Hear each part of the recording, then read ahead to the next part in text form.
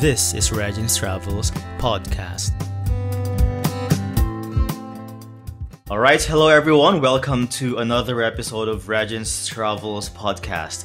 Today we have a very special guest. Joining us is Mandt. He is a producer, director, actor, and tech entrepreneur. He has directed and produced a lot of movies such as The $1 Million Kid and Disney's $1 Million Arm. He is the leading actor, director, and one of the producers of one of my favorite travel movies, Last Stop for Paul. 2 weeks around the world. My buddy Paul Conkle just died. I want to take his ashes with us on the trip. Sprinkle them around the world. What the hell is that? It's my buddy Paul, remember? You can't carry that thing around the world. All right, hang on a second. Here you go. Come on. Our goal, to visit as many countries as possible in 2 weeks. Our means, a couple of around-the-world tickets, and a few scams along the way. I got it all worked out. All of the hotels are going to be free. Oh, Mr. Mary from Fromers. We're actually going around the world scamming hotels for free places to stay. Brilliant, man. Hello Neil, welcome to the podcast. Thanks for being here. Hey, Regin, thanks for having me. Yeah, how are you doing right now there in Los Angeles? You know what? We're in the middle of a little warm spell in November, so it's great. It's 80-something degrees, and where I grew up in Detroit, it's very, very cold, so I'm thrilled to be here. One of my favorite travel movies, Last Stop for Paul. It's an amazing movie. It's one of the movies that inspired me to travel a lot. In fact, to do a round-the-world trip. I remember ever since I've watched that movie, I always dreamed of having an around-the-world trip. So how did you come up with an awesome travel movie? Well, I felt the same as you. You know, I wanted to have an around-the-world trip for many years. I love the idea. And you hear about people who say, well, I'm going to go to the airport, and I'm just going to look up on the board and just pick someplace and go. And I kind of had that always in my mind, that would be something really special to do. And then I realized, why would I just go on to one place at random? Why don't I go to a bunch of places? And I had heard about the round the world ticket for many years. And so I said, let me just look into it. And it's pretty simple to get. You just call any airline and you ask to speak to the round the world ticket desk. They have a specific office that does that. And you can, just as long as you're going in the same direction, depending upon the rules, you can go unlimited stops. You can go 10 stops. You can do it for up to a year. And so I just decided one day I was going to do it. And having already been a traveler, I'd been to Europe many times, and I had been to Asia and Australia and even Africa. And so I thought to myself, well, there's a lot of places I want to go. And I had these sort of unique stories already from where I'd been before. I traveled a lot alone. And when you travel alone, weird stuff happens to you. It just does. And so I had all these great 5-minute cocktail stories I could have that would just blow people's minds. And being in the production world, I thought, wow, if only I could figure a way to make this into something, a movie somehow. But they were, they didn't have a purpose. They were just random stories from random places. And that's when I thought of, what if we had these two guys traveling around the world, sprinkling the ashes of their dead buddy as they were looking to go to this full moon party in Thailand. And when I went on that first around the world trip with a friend of mine, I brought a camera and I shot a couple of those sequences. I shot the one in Russia and I shot the one in Egypt. And then I brought it back and I looked at these things and I said, you know what, I could do it. And I'd have to do it on an around the world ticket. And then I could make it efficient, and I would just go place to place and shoot the little scenes and have this through line. And so that's how I got my first around the world ticket and how I was inspired to make Last Stop for Paul. Wow, that's really amazing. Especially as during the time, travel vlogging is not yet very common, right? Like nowadays, people will just travel and have their camera and produce kind of like this mini travel movie clips, post them on YouTube. But during the time, that's not yet very common, and yet you're able to think about this stuff. Well, I think Last Stop for Paul was the first movie of its kind where this was done. I'm sure other people have done it as documentaries, but I don't know that anyone else has done it as a narrative. I haven't heard of it, which I think is kind of strange. Given that, like, if I was doing Last Stop for Paul again, I'd do it on an iPhone right now, and nobody would question me shooting in random places with an iPhone. And you could have a little wireless mic, and it totally steal all the shots. That was one of the magic of the pieces of the movie. Is like you have these big scenes and real environments and all these extras that are regular people, and all the scenes are just stolen. I never asked anyone for permission. I just came in and just shot them. So when you were filming those scenes, right? So a lot of them are just random. It's not like stage. And then you mentioned you made another round the world trip. So you had like twice. You had two trips. First is the one that you just randomly took, and second one was like, okay, we're gonna make a movie now. So did you have like two round the world trips then? Yeah, that's right. So actually, there were three. So I did the initial one in March of 2004. No, maybe it was March of 2004, maybe in 2003. I don't remember. And then I cut it together, and I went to Travel Channel, and I showed it to them. And I said, let's do 3 stories per half hour. They don't have to be connected. And we make a TV series out of it. And they loved it. And they said 100%. And they bought 18 episodes. And as we were getting closer to making the series, they started sort of, well, what if we did this? And what if we did that? And one of the things they wanted to do was have a photograph of the person whose story we had collected to tell the story. And they needed every single thing in the story to be accurate. And I said, some of these stories are an amalgamation of pieces, they're scripted. They're not meant to be reality. And I was very concerned that the show wouldn't be what I wanted. And so we had done a pilot for them, and I went back to them and I bought the pilot back. I said, I don't think this is the right fit. I mean, who does that? Who gets 18 episodes of television and says, no, thanks, here's your money back? So we did the pilot in the fall of 2004. And the only scene I think that survived that pilot in the movie was the scene in England with the girl, Heather Patron, who eventually she becomes the through line girl. We see her I meet her in Greece, and the flashback in England was shot in the pilot. And then she shows back up in Thailand. And the rest of the pilot, didn't make it into the TV show. And so then we shot the movie in May and June of 2005. So there were really 3 separate trips involved. So what was the inspiration of the story of this movie? Because I've read somewhere on the internet before, I don't know if it is true, that it is based on a true story. Well, all of the individual stories are true. The through line of the trip to Thailand is a made up story. That's the only connective tissue that would connect these stories. So each one of those little stories, they have a backstory either to me or to somebody else. So for example, in Chile, where you have the 2 Irish guys we met, and they end up with that van named Stacy. Yeah. I met those 2 guys when I was buying a suit in Koh Samui, Thailand. And we were just chatting, and I was like, hey, I'm working on this project. And do you have any funny stories? And they told me that story about going skiing at the van and the brakes went out. And I was like, that's a great story. I'd like to put you in my movie and shoot the story. I'm shooting a movie a couple of months. And they were like, yeah, right, whatever. And then a few months later, I said, hey, I'm sending you a ticket. I'll meet you in Chile. And now those guys are, almost 20 years we've been friends. And so, that's how that story happened. The other individual stories, you have to go case by case to find out the real backstory. But I would say a majority of them are based on things that had happened to me. Wow, it's really amazing. Because that scene, for me, that's like one of the funniest scenes in that movie. That scene in Chile, especially when the brakes went off. That was really funny. And you were throwing the ashes and you were saying a prayer. that was really funny. So wow, that's really amazing. But then, before, traveling was not yet very common, right? I think during that time, but nowadays it's becoming more common because of the internet. So what was really the start, like the beginning of your love for travel? Because especially you've mentioned in the film that traveling made you a better person, and you've kind of promoted traveling to a lot of people. So what was the start of your passion for travel? It definitely started as a kid.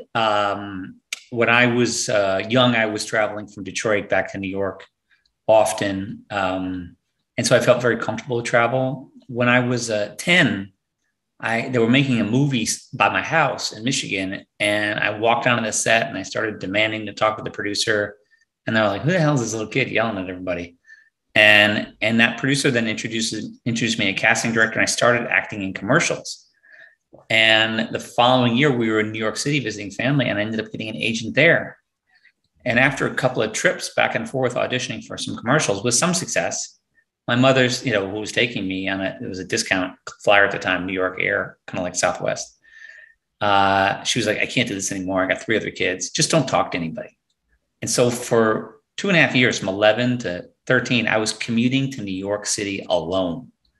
I would fly into Newark, New Jersey, take the bus to Port Authority, and then go into the city and then audition and then come back or stay with my grandmother. And so that made me very comfortable with traveling.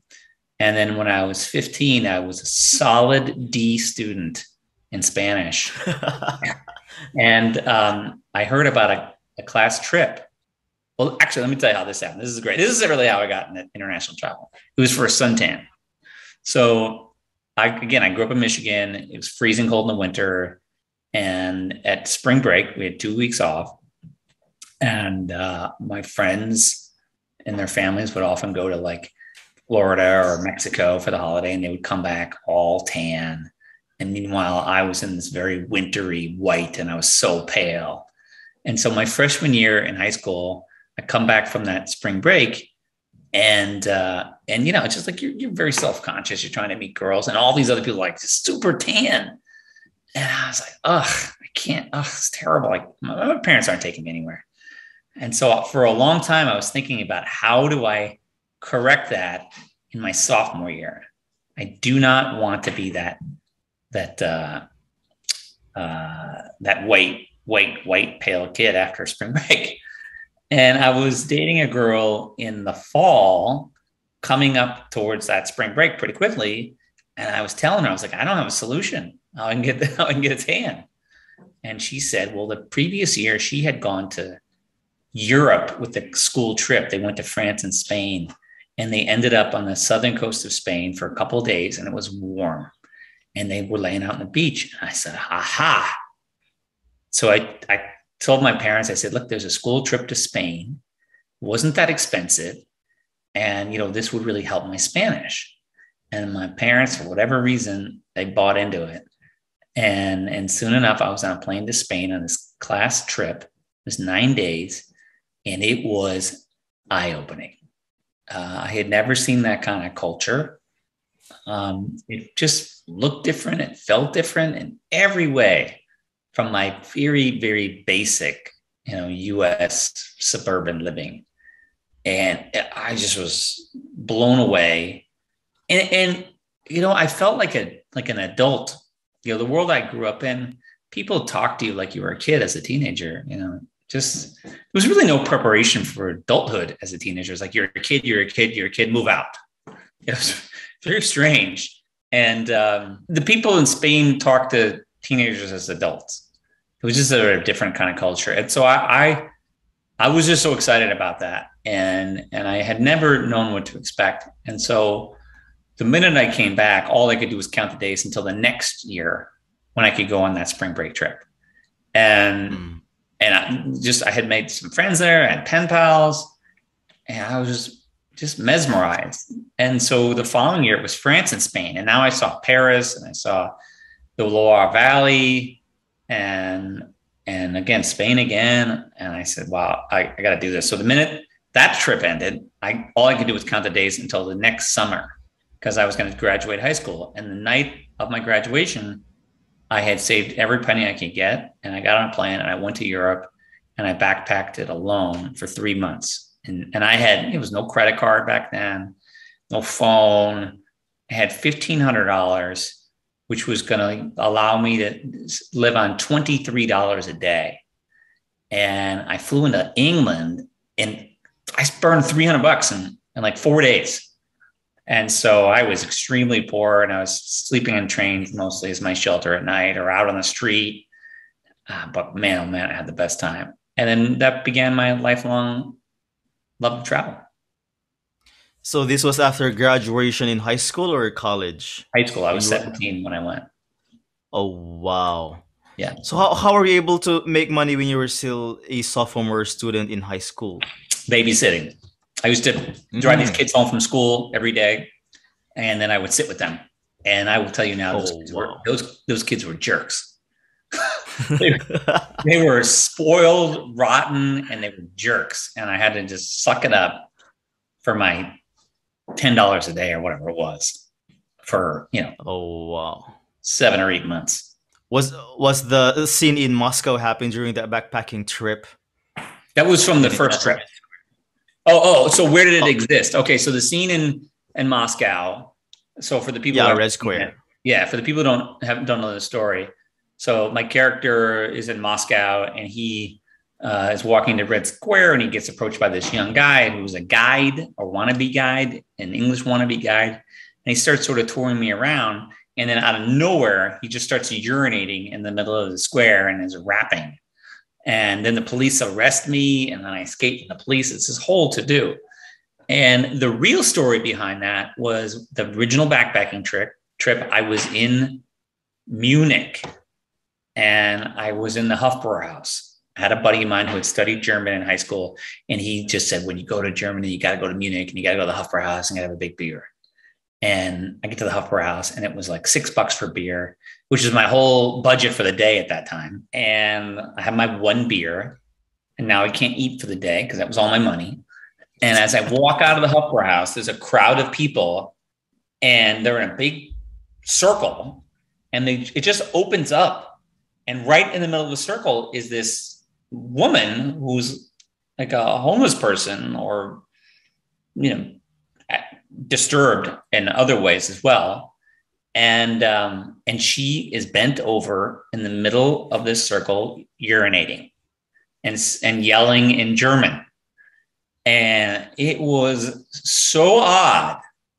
And then as she finishes her business, she just pulls up her pants and walks away, and the crowd disperses. And I couldn't even comprehend what had just happened to me, what I had seen. And again, this is a random story. Like, how is this in a movie? And then I was in the train station a couple of days later going on to Belgium, and I had met this girl in the hostel, and we were traveling together then.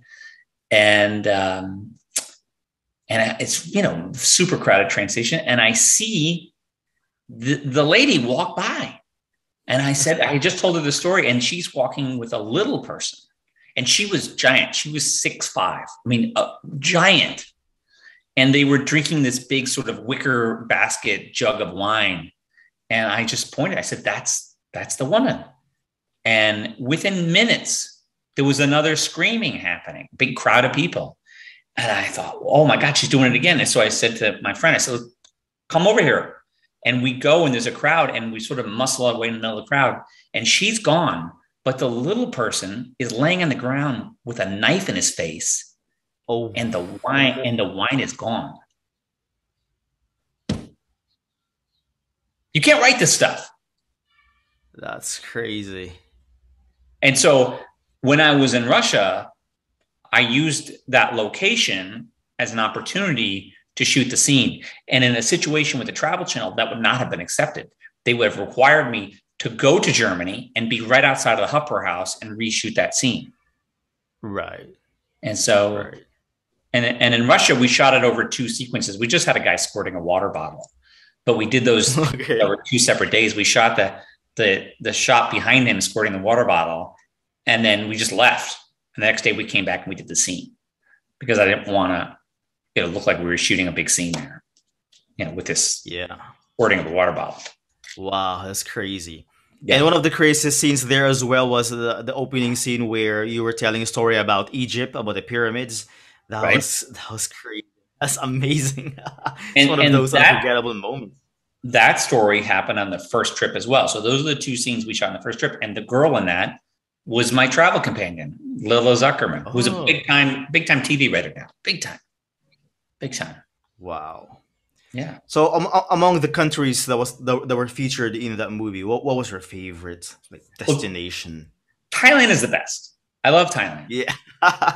But I talk about Japan and how wacky Japan is.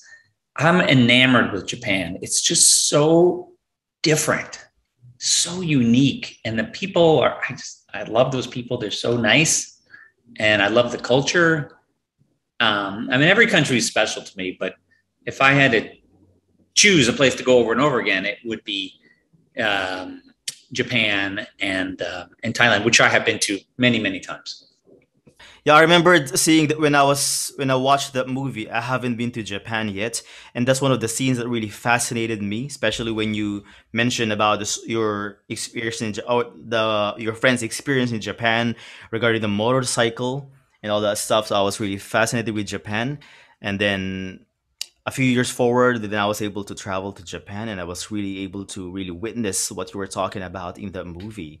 Like, it's really amazing. It's really hard to explain how different Japan is, but in a good way. Yeah, I don't think you can describe Japan to people. I think the only way you can understand it is to go. Yeah, yeah, exactly. I try to explain to my friends sometimes when they ask me what my favorite country is, because Japan is my favorite destination. But it's really hard to explain, like those small experiences, those wow moments in Japan. Yeah, I feel like everywhere else you can kind of get. Like India is also one of my favorite places, and it's just because it's crazy. Like the crazier, I love it. Like Bangladesh, I love it. But you can grasp these things. You can see that, and you know that it's nuts, and you understand the poverty and how sad it can be, but also how exciting it can be. India, we had made a movie there called $1 Million Arm for Disney, a true story about these young guys who were being scouted from India, kids to be pitchers in the major leagues. And they ultimately got signed by the Pirates. And my brother and I developed the script for that, the storyline. But people can understand that. But Japan is so experiential. You have to go there to get it. So what are the biggest lessons you've learned in traveling the world? Well, there's a certain humility that you get out of it. I mean, at this point, I've been to 120 countries. And I kind of, at rare occasions, I'll just think about it. And if I'm in a restaurant or if I'm anywhere, I look around and I know I'm the most traveled guy in the room, with very rare exceptions, unless I'm an extreme travel club or something. But there's something that comes with that understanding. Like, I know what a beer costs in all these countries. I understand, commerce.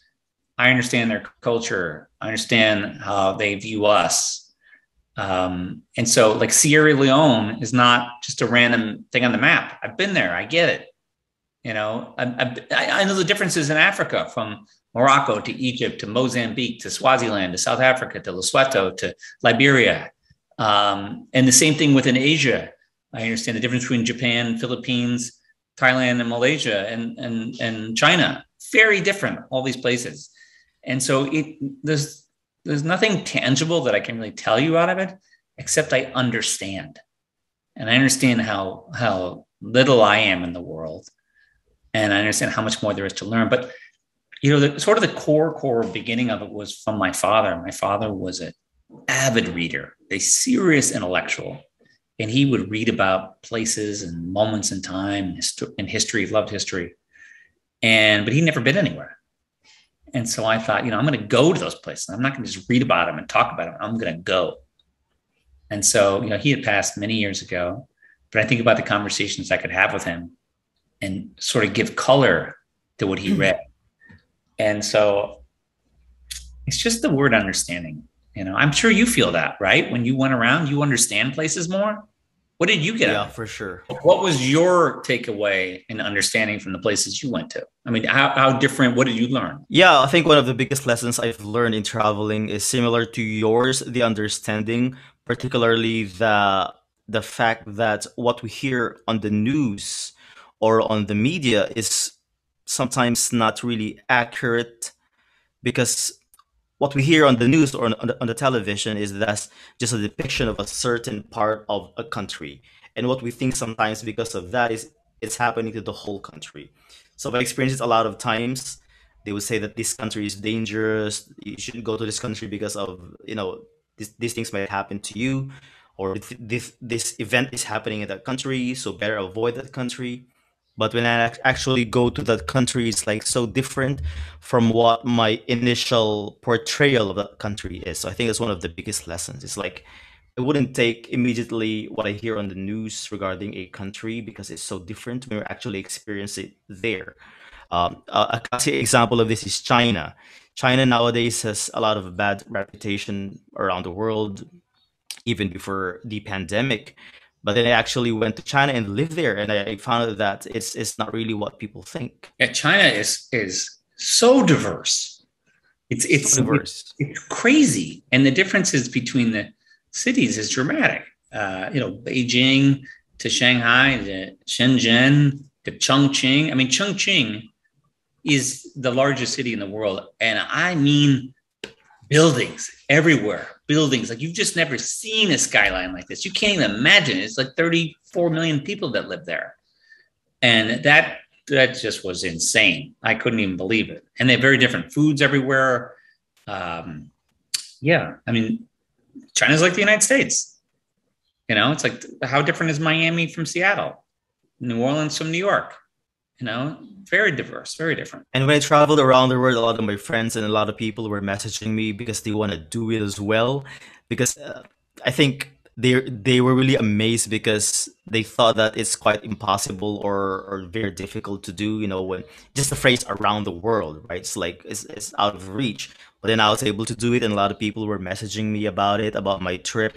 So for you, what do you think are the biggest myths in around the world trip? Well, I think it's really just kind of like a pie in the sky idea for most people. I don't think they think about how simple it is. If you decide to travel, if you're going to 3 different stops and you make your way, to a different continent, keep going. The price isn't that different when you're going to keep moving.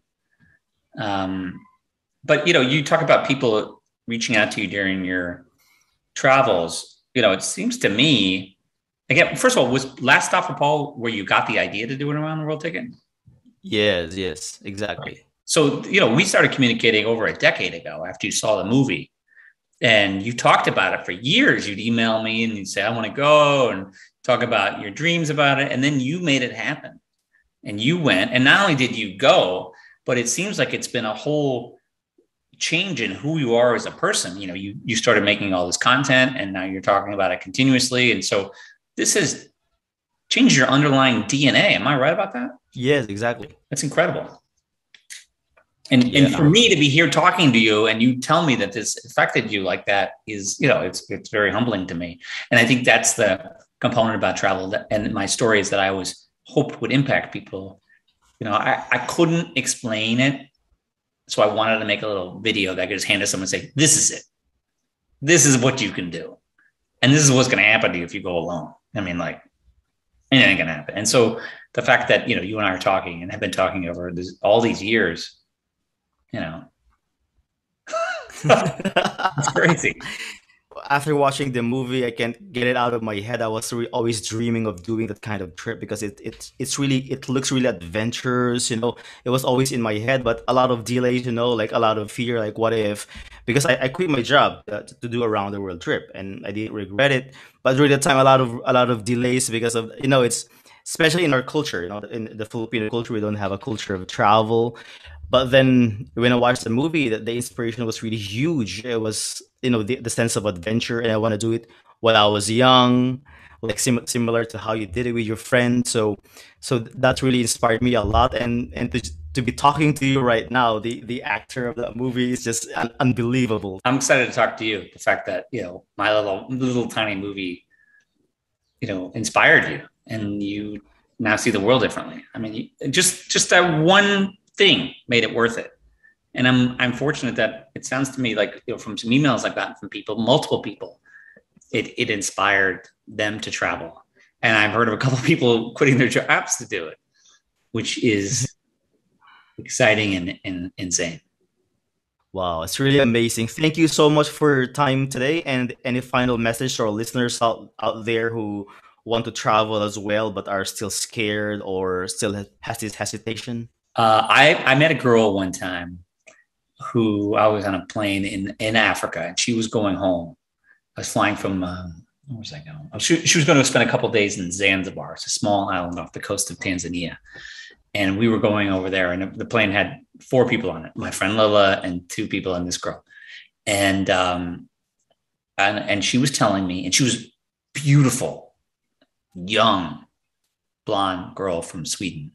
And she said that she had traveled by foot and by hitchhiking. No plane, no paid trains, no paid travel, no nothing, from the northern part of Africa to South Africa.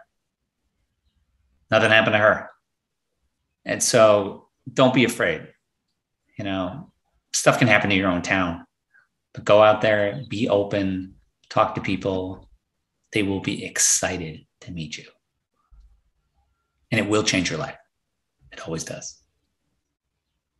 Yeah, I really love the quote in the movie when you said that you became a better person because of your travels. And that really stick with me. That's why I really invested in travel and I didn't regret it. No, I'm a completely different person. And I'm more empathetic. Remember, when I'm in that room and I can think about all these different countries, I can place myself in other cultures. And when I meet people, you know, I get in a taxi anywhere. This is the foreign guy in the car. I'm like, where are you from? And then I can have a conversation with that person. I've been there. I've been to Bangladesh 2 times. You know how many people are getting in a taxi that've been to Bangladesh 2 times? Nobody. That guy's never talking to anybody. And so then we can have a conversation about his culture and his world and where he grew up. And boy, does that make somebody's day. And then I can learn some more from them because we have a sort of a base. And so it's endless the ways it affects me as a person. All right. Thank you so much for your time, Neil. It's a pleasure. And before we leave, I'm going to read this travel quote. We travel initially to lose ourselves, and we travel next to find ourselves, from Pico Iyer. Thank you guys for tuning in. This has been your host, Regin. Till the next episode.